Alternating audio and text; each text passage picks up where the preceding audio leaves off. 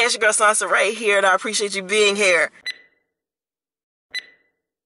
You know I get my entrepreneur on. You know what I'm talking about. I'm always trying to start a business. I have a few successful businesses, but I have definitely failed in the past. But as an entrepreneur, I can give you a few signs to let you know that you are, in fact, an entrepreneur as well. Being an entrepreneur is easily attainable. A lot of people think that that is something that you cannot do. I'm here to tell you it is easy for your dreams to come true, okay? Excuse me as I kiss the sky.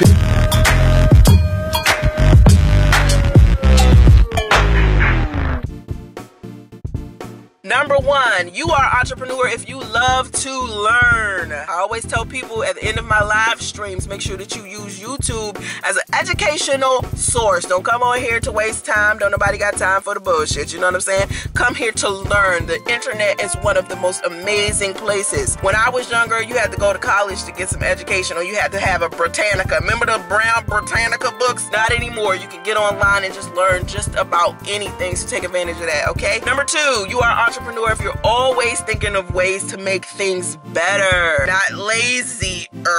I be seeing some inventions that actually make people a lot lazier. There's a difference between easier and lazier, or is it like interchangeable? Next, you're an entrepreneur if you are naturally a leader, or you could actually work on your leadership skills. Now, not everybody is meant to be a leader. Sometimes somebody's a chief, sometimes somebody's an Indian. I mean, either or. Next, who you look up to determines whether or not you are an entrepreneur or not. There are some people that you might look up to that aren't even an entrepreneur. Some people look up to their parents. Some people look up to their football coach. Some people look up to their boss, and they could be working at the nearest retail store. I look up to, and don't you laugh, I consider myself a hybrid of Ellen, Oprah, and Iyanla Vanzant.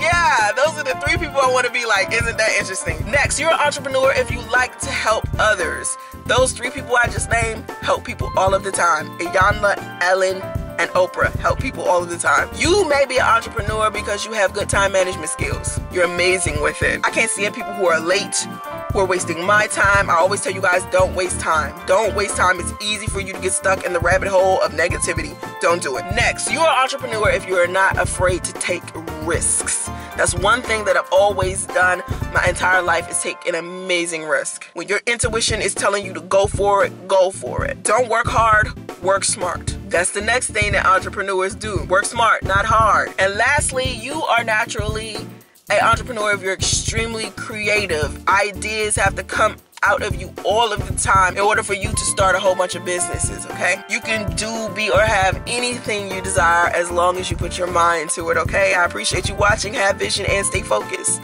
Namaste.